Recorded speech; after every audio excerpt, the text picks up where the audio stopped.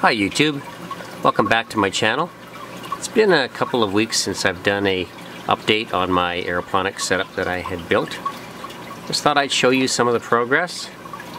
Right here you can see this is the romaine lettuce that I am regrowing from the bottoms of two romaine heads that we had with a salad a couple of weeks ago. You can see these are really doing quite nice. They're almost 6 inches tall here now. Peppers are doing fine. I had started some sprouts off just to see how they would do in an aeroponic setup. This tomato plant was about 2 inches tall last week when I put it in, and it's coming along quite nicely. Some of you have asked for an update on my green onion regrow. Well, take a look at this. Let me pan back. This is ready to be harvested. I've already cut this down once, and what I do is I just cut it off here with my pruning shears, and we eat this. So this one's going to be eaten tonight, probably. What I wanted to show you before I did that was just how this root system is growing.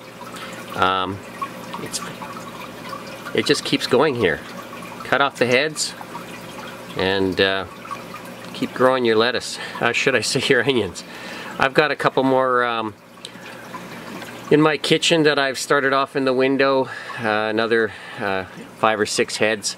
So I wanna fill these up so we have a constant supply of green onions or scallions. Basil plants, which were started just from cuttings and nothing else, I've started to produce some bigger leaves. So as you can see, this setup's working quite nicely so far. Next thing I'd like to update you on is my deep water culture. Right here is the making choy, which has been doing okay for the last couple of weeks. This is about 3 weeks old now.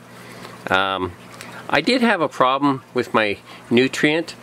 What I had been told at the hydroponics store was, oh, it's okay if you use vinegar to pH your water. Well, what I found is, yes, it may pH it nicely when you mix all your nutrients, but that buffering capacity disappears after a while, and I was wondering why I was starting to get some yellowing, and when I tested my pH it was over 8.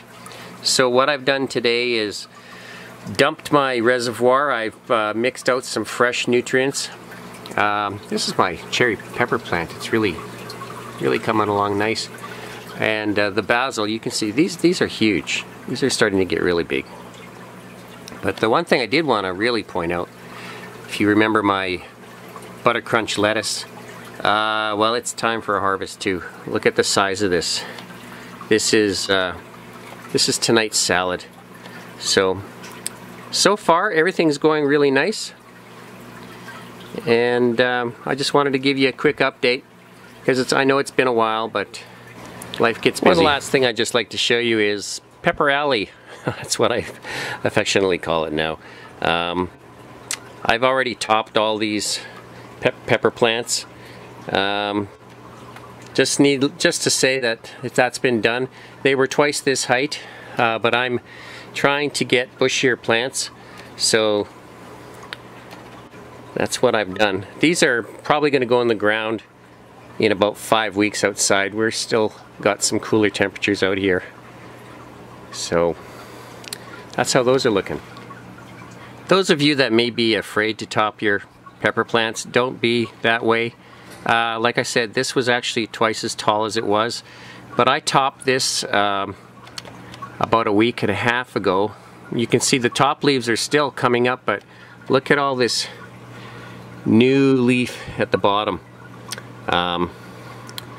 This will give you a nice, much more fruit, and I'll probably be topping these top leaves off again. But this is what I'm aiming for right here. You can see this is the same on all the plants. Really coming along nice. So I'll do another update on these later, but for today, Nothing much more other than some progress report. Thanks for visiting. Please subscribe, and we'll see you again.